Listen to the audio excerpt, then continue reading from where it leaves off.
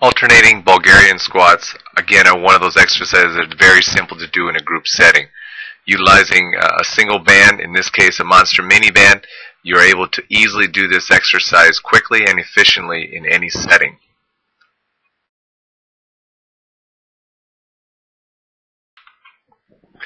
To set yourself up for the Bulgarian squat, you simply want to go ahead and utilize the half crossover setup, which means you're going to link the band through the arch of your foot, over your shoulder, and then hook it onto the back of your left hip.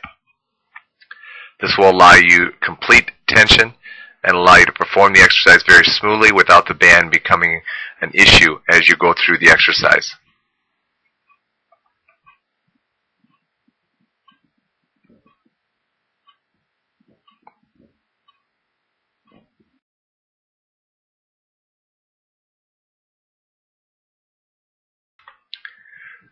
When transitioning from one side to the other, you simply step out of the band, flip it over top of your shoulder, and press the band down, stepping into it.